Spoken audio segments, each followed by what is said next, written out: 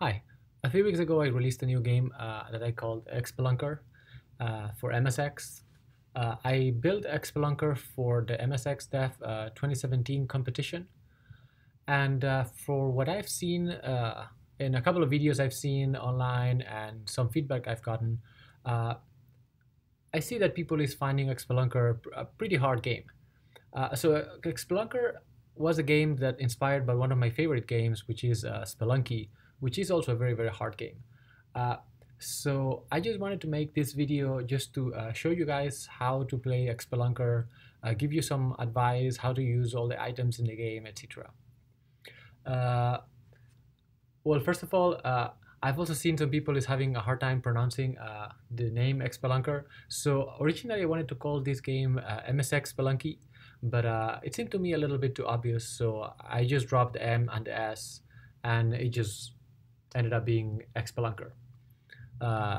So there you go. So one of the things for which I think the game is hard, I think it's because of the controls.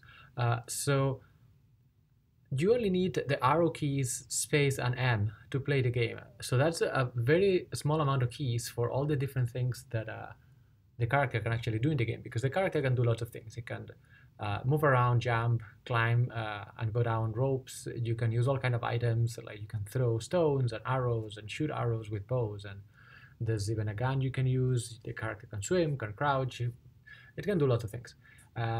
So all of that with just those 6 keys. So I think the controls are a little bit packed into those keys. So that's the case because I wanted the game to also be able to be played with joystick, and MSX joysticks only have the stick and 2 buttons. So basically I had to make all the controls work with just that limited number of inputs. Anyway, so to make that a little bit less, let's say, painful, I set a small amount of configuration options. So if you're in the main menu of the game, you can press M and you access this configuration menu where you can configure a few things. Like, for example, when you are in a rope and you want to jump, if you're playing with keyboard, you have to just basically double tap the up key. If you're playing with a joystick, that's actually pretty hard to do. So you can just change this option, and then if you change the option when you are in a rope, you can use just space or the first button of the joystick to jump. Usually that button is used to attack, but since when you are in a rope you cannot attack anyway, then that button becomes the jump button when you're in a rope. Another thing is whenever you use an item, let's say that you throw a stone, the game automatically auto-selects the main weapon after you threw the rope, because I thought that was more convenient when I was initially testing the game. Some people find that confusing, so you can actually turn that off if you want. And also some people wanted to play with their own music, so you can turn the music of the game off if you so desire. All right. So that's basically everything I wanted to say about the controls. So let me just start the game.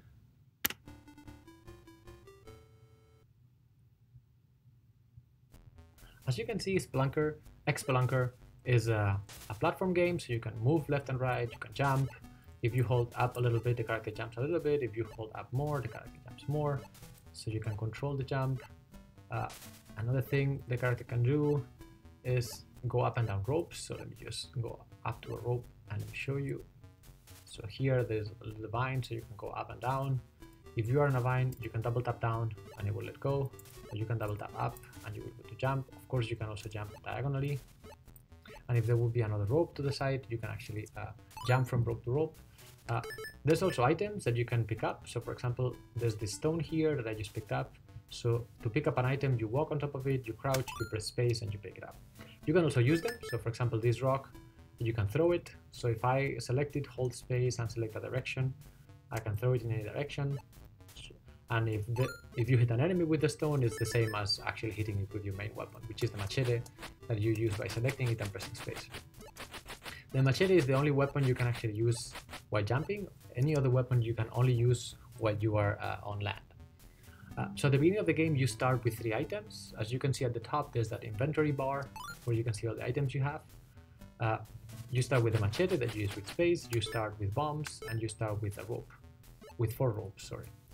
So ropes are useful for making it to places that are too tall. For example, if I wanted to make it to a platform up here, I'm not gonna be able to get on top of the platform, but if I wanted to just go right below it, I can just throw a rope up there. To throw a rope is the same as with the stones. You hold space, you select the direction, and then you just throw the bomb, throw the rope, and then you can hold onto it as if it was a vine. Same thing for bombs. You can select them, press space, select the direction in which you want to throw them, and they will explode after a while. You can also put them directly in a wall. So for example, if I wanted to make a hole in this wall, I can just walk up to the wall, select the bomb, press space, and I can just dig a hole through the wall.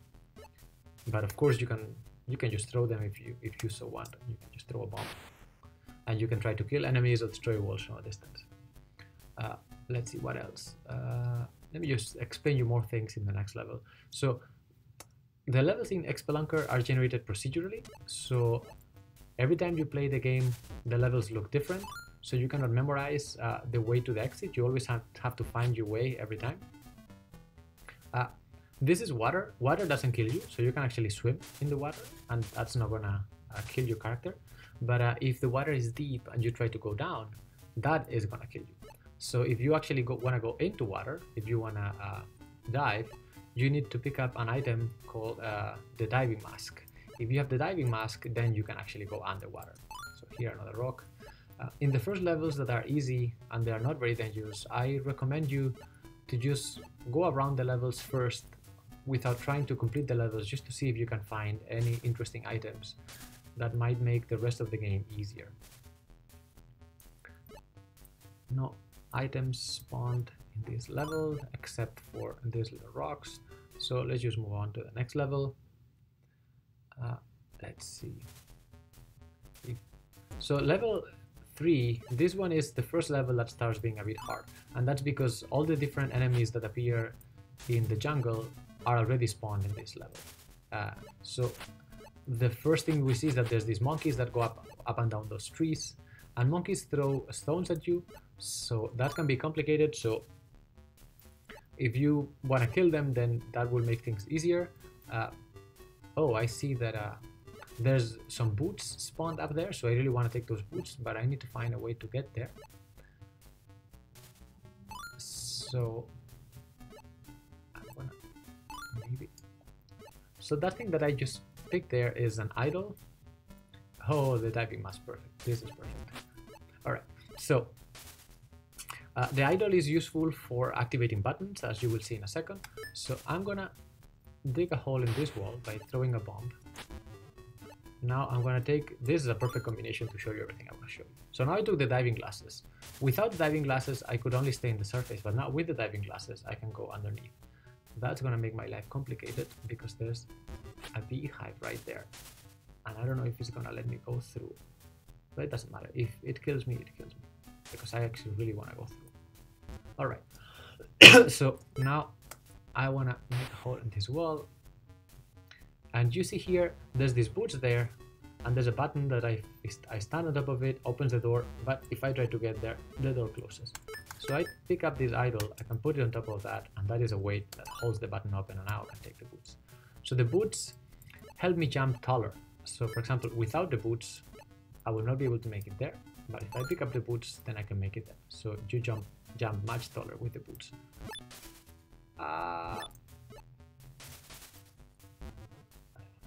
That's gonna be complicated to pass because when you swim slower. But yeah, I got it.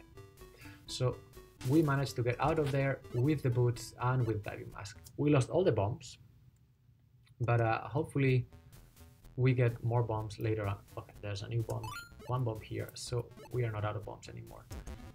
You really don't want to get out of bombs. I sacrificed 2 bombs in this game just to get those boots and the diving mask, just because I wanted to show you. In a real game, I would have taken the diving mask and left the boots there, because the boots are useful, but not as useful as the diving mask. And I see there's another idol here. Whenever there's an idol, that means that there will be a button somewhere that I can press. So I'm going to try to take it. And let's see. Okay, so I see this place there. Oh, I was very lucky in this game, because now I can show you all the items. So I see there's a bow down there, and there's a bomb here that I might need, so I'm going to take it. So I'm going to try to take that bow. There's this Venus here that destroy. I'm gonna put a bomb there. Rock here, another one. And same operation as before. I can put the idol there, and now I take the bow. Alright, so the bow now makes all of these arrows I collected very useful. Look, without the bow, when I throw an arrow, it just doesn't go very far. But if I use the bow, you see you can throw arrows very far. So that becomes... Oh, and now I didn't have more inventory space, so I almost lose that arrow. So now I can kill enemies at a distance much easier. So let's see if I have any chance to demonstrate the bow.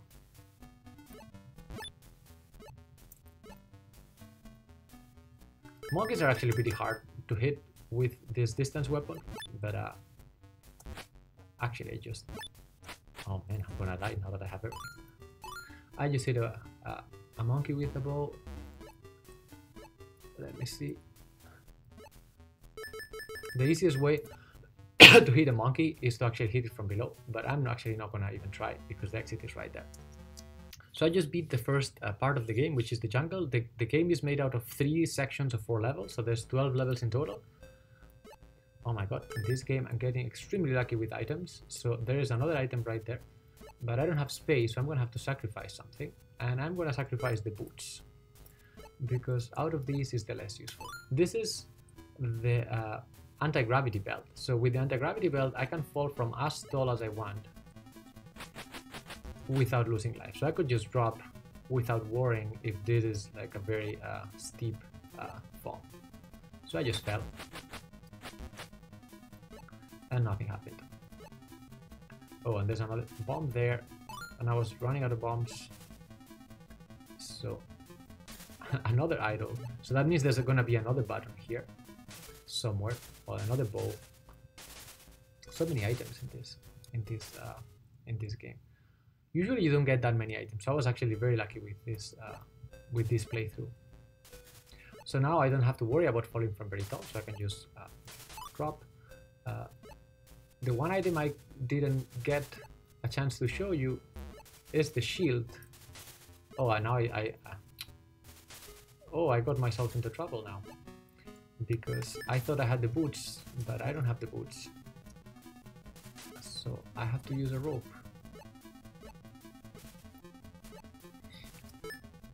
So that little guy there also throws bullets at me, and I could just try to kill it with a bow, or if I had the shield which stops enemy bullets, I could just show you.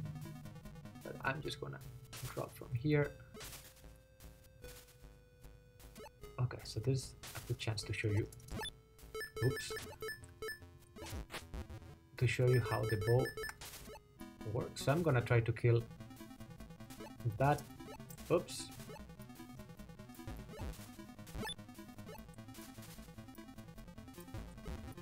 Venus with a bow.